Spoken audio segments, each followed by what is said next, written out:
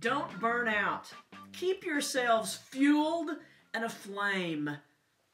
How do we do that? How do we keep from burning out spiritually?